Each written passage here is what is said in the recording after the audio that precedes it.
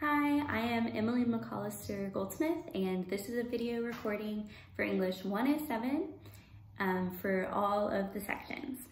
So today we're going to be talking about poetry, a brief introduction, and then more specifically about free verse poetry. So what is poetry? On a really basic level, poetry comes from an origin Greek word that just means to make or to create. So you could simply say that anytime you make or create anything, you are creating poetry. And I think that's an important distinction to start with because poetry is one of those things that can feel really overwhelming for people, especially because what we study in high school is usually stuff like Shakespearean poetry, or maybe you read Edgar Allan Poe, etc. And you get this idea that poetry is formal, specific, rule-based, and even sophisticated. And sometimes there are people perpetrating those ideas that poetry is exclusive or higher than you, but that's not the case. Poetry is accessible and it is for everyone, especially with what a lot of modern poets are writing today, and with ever-expanding definitions what poetry is and what modern poems look like, that inclusivity is growing bit by bit. So, just to start with, poetry is for you and made for you to consume. And although some of it historically is very sophisticated, formal, exclusive, a lot of modern poets are changing the way that we think about poetry. So, on a base level, poetry is the art of language. From this book, Poetic Meter and Poetic Form by Turco, Turco makes some specific distinctions about poetry, and what they're saying is that poetry considers form, meter, and prose. So there are lots of poetic forms. Most of them are traditional or historic, and they belong to our past, but there are a lot of current poets creating their own forms, which is a really interesting thing that's happening. But some traditional forms would be like the sonnet, which is those 14 lines that maybe you've heard of from your high school classroom.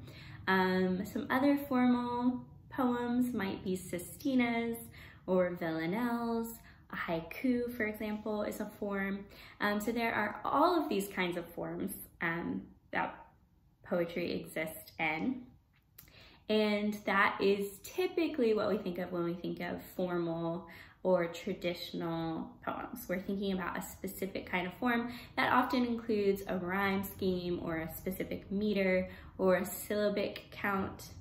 And that's where meter comes in. So meter is like numbers. It's counting your syllables or emphasizing certain syllables. So an example of that would be like iambic pentameter, which you can find in a Shakespearean sonnet, where you have specific emphasis on words. On, off, on, off, on, off, on, off, on, off, right? And then there's regularity even in how many syllables belong to each line. So in iambic pentameter, that's 10. And there's all different kinds of combinations that have this specific count of syllables per line, and then even a specific kind of emphasis on where the stress goes in the syllable. So that's your meter. And then prose is thinking about organizing the poem according to the balance of sentences. So when we think about prose poetry, we often think about longer lines or more grammatically regulated lines, for example. And then you have free verse. And free verse is what we're going to be mostly focusing on today. And then also the poem that you have due next Friday is a free verse poem. So on a really simple note, free verse is non-metered, right? So there's no meter, there's no syllabic count, and free verse poetry is way closer to real speech, how we actually talk today. So in this book, the Book of Forms, also by Turco, this says, free verse designates the modern style. So in here, there's a quote from D.H. Lawrence that says, there's no use inventing fancy laws for free verse. And that is true. But there are some kind of non-official rules for free verse poems. Like, there's some established texture with no metrical regularity, so you're not measuring it. And many free verse poems totally avoid rhyme. Many free verse poems abandon traditional grammar and punctuation. They might use syllables like an equal sign or an ampersand, your fun and sign.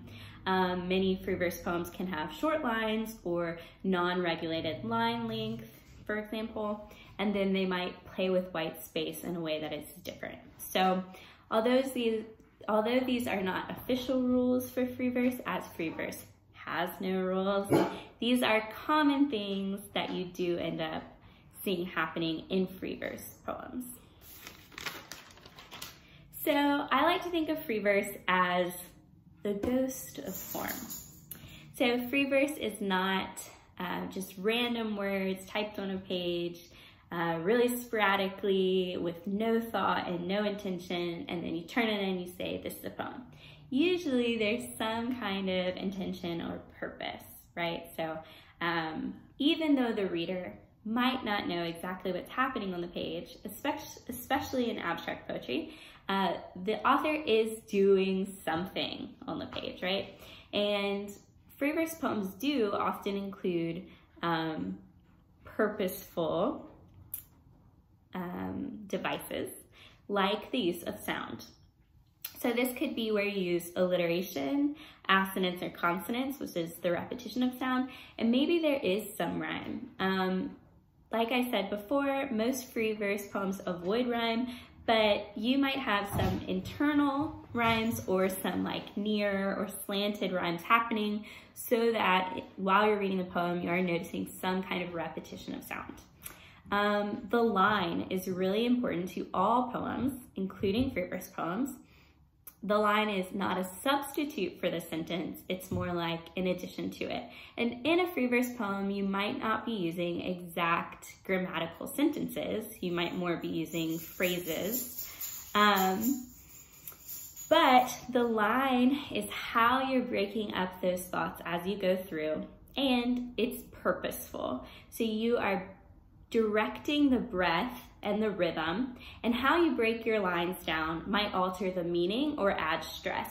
So this is where something called enjambment comes in, which is running on of the sentence from one line to another. So that could be literally that you take one sentence and break it in half, and so the two lines fall next to each other, or it could be one thought that isn't an exact sentence that you're bringing down that might read as two separate thoughts when they're lined up in your poem, but when you read them back to back, it could create one new thought. And then that way, that provides you with more than one kind of reading as you go. And that's a device that a poem might use to give you some depth into what they're saying. There is this word called a caesura, and that is a pause that occurs within the line. So you can mark that by like an em dash, a slant, two of those straight lines, I don't know what they're called.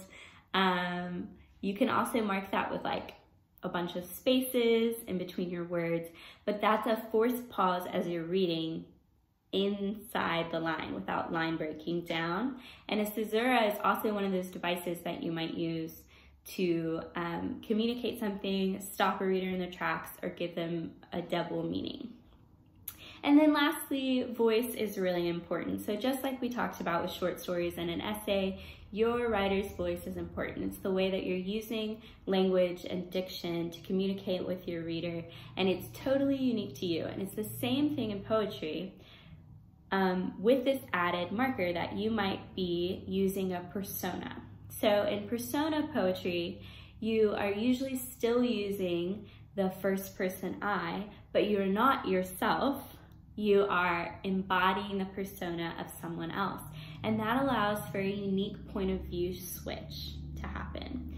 So when we talk about a poem, I, Emily, might be the author of that poem, but the voice in that poem, the first person I, might not be me, Emily, it might be the speaker, someone else. So I might choose to do that if I'm recounting some historical tale, or if I want to dive into a different perspective in my own family unit, I might persona someone else. So when we talk about poetry, this is why sometimes you might hear people say, oh, the speaker is saying this or thinking or feeling this, and not the author. That's that distinction there.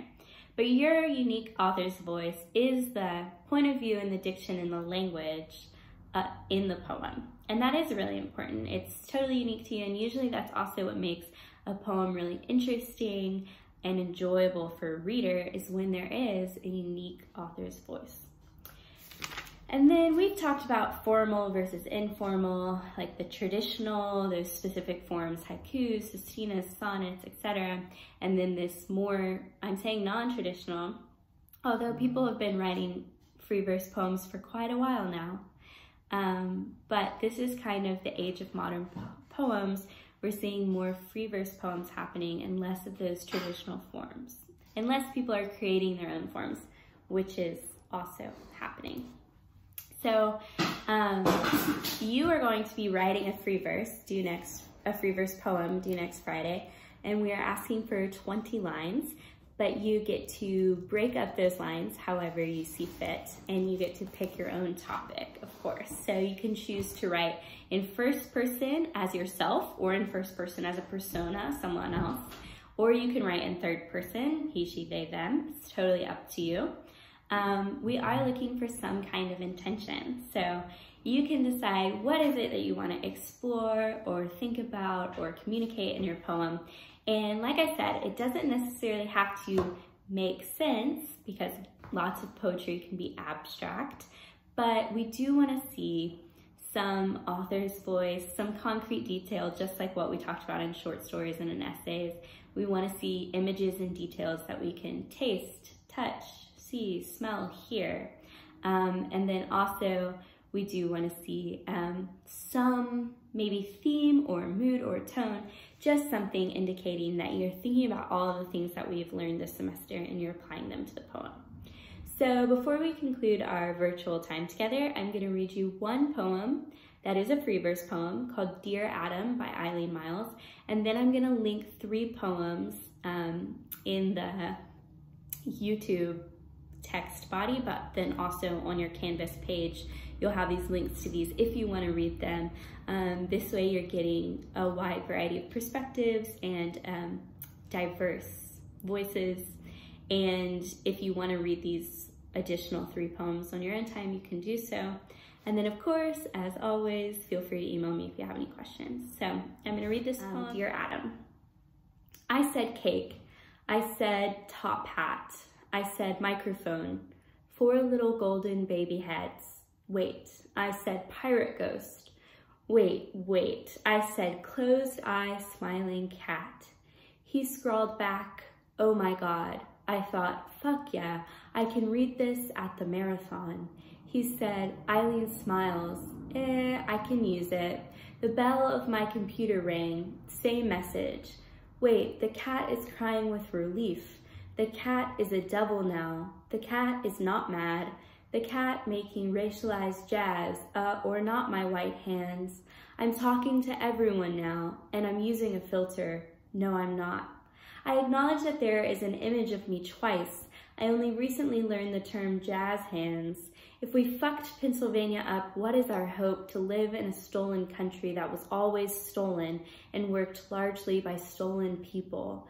Out of a conservative diaspora came I, mongrel poet from Massachusetts, to make my mark.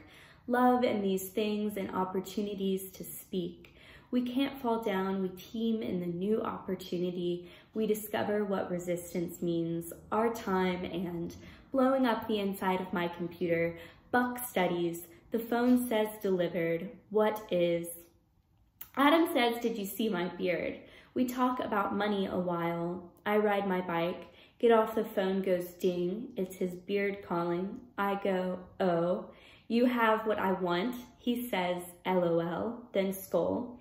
Then rocket, then turkey, green pistol, and a flame.